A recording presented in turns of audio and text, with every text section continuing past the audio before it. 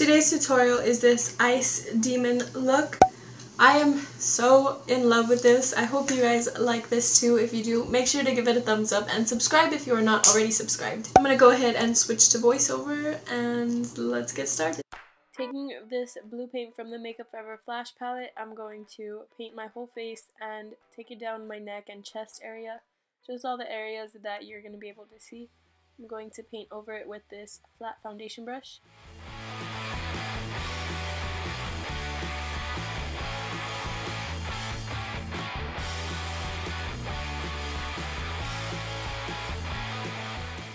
Also making sure you cover up those ears since we are slicking our hair back.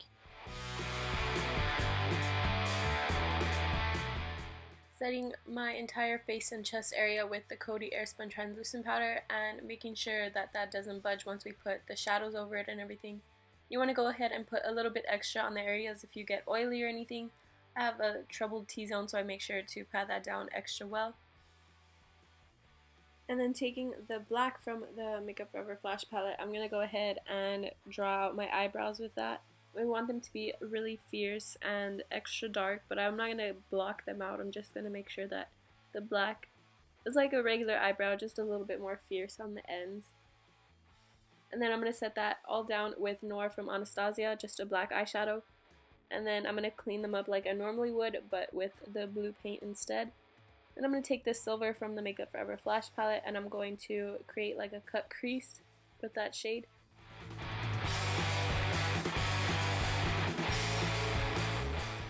Taking Frosted Yum from the Nikkie Tutorials and Too Faced collaboration palette, I'm going to place that all over the silver and just make it a little bit more glittery instead of just silver. And then taking this dark blue shade from the Morphe E23 palette, I'm going to be contouring my face, and this is just to give it a little bit more dimension. We're going to put black to actually give it like that contour effect, but this is for shadowing purposes and to look a little bit more natural. Well, like natural if we were blue. And then I'm going to go ahead and pat that out to blend it in a little bit more. And I'm just going to do that on the outer parts of my face, just like I normally would contour.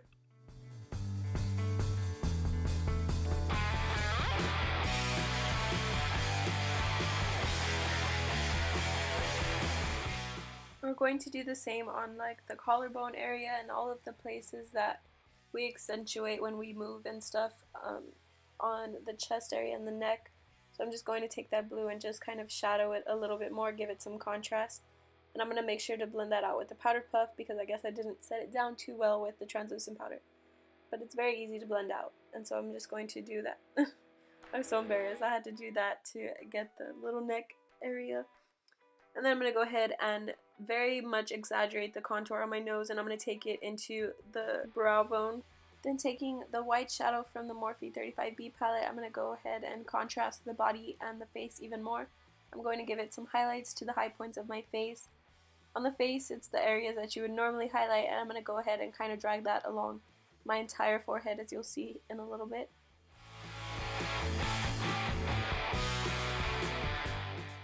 And then I'm going to take the black shadow and I'm just going to exaggerate the contour even more. We want this to be very dramatic and it's acceptable when you're blue. So you want to go ahead and go in with a little bit at a time and then blend it out. I want her to be very structured and extra. And this is really going to help just look a little bit more natural in the sense of being blue. I don't know if you were to picture a blue girl, she would look like this. You know, the blue really helps the shadowing and then the black just helps accentuate and exaggerate it a little bit more.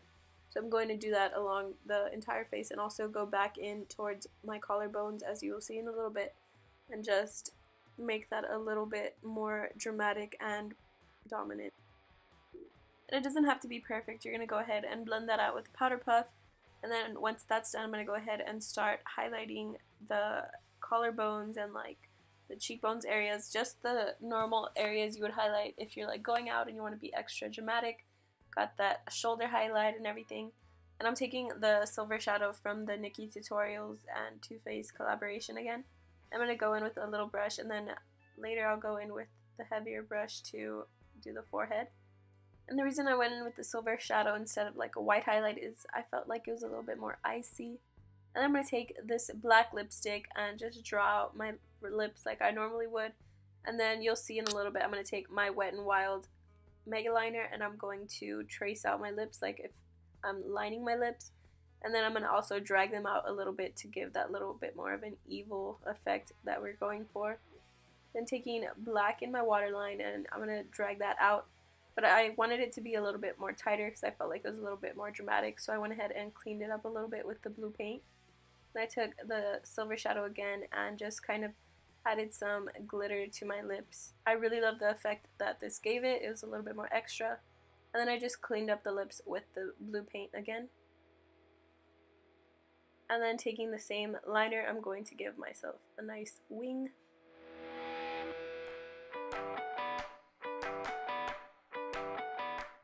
Taking the NYX glitter glue, I'm going to go ahead and start putting that on the hairline, and then I'm going to build that up with the Makeup Shack. I'm not sure what brush this is, I will link it in the description. And then I went ahead and placed some glitter. And this is my favorite part of the entire look. I fell in love with this idea. And so I went ahead and just piled it on and made myself look very extra. And I felt like this really helped with the whole icy effect. I thought it was so cool. And then I'm going to take some of the glitter glue on my inner corner and take Glitterally from the Nikkie tutorials and Too Faced collaboration. And I put that on my inner corners. Just go ahead and paint your hands, pop on a creepy contact, and you are good to go. That is the completed look, you guys. This is freaking awesome. But if you also liked this video or this tutorial, make sure to give it a thumbs up so I will know. Subscribe if you are not already subscribed. You could also go ahead and check out my previous Halloween tutorials. Share this video, leave a comment. I hope you are having a really good day or night, whatever time you are watching this. I hope you have an even better day tomorrow, and I will see you guys in my next one. Peace.